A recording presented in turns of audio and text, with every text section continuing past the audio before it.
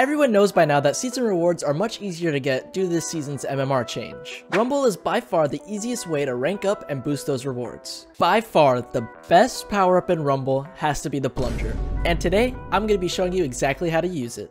So first off, the ball flies in a circular path, so don't try pulling it if it's bouncing up or past the goal, it'll just go flying. The best way to use the plunger is while you're in the air. There's no friction to slow down the ball speed. Being on the opponent's back wall and plunging it will almost guarantee a power shot curved right into the net. If you save the ball with the plunger, a great way to turn it into a goal is just with a simple redirect.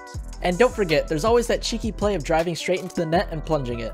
But be careful, they can save it.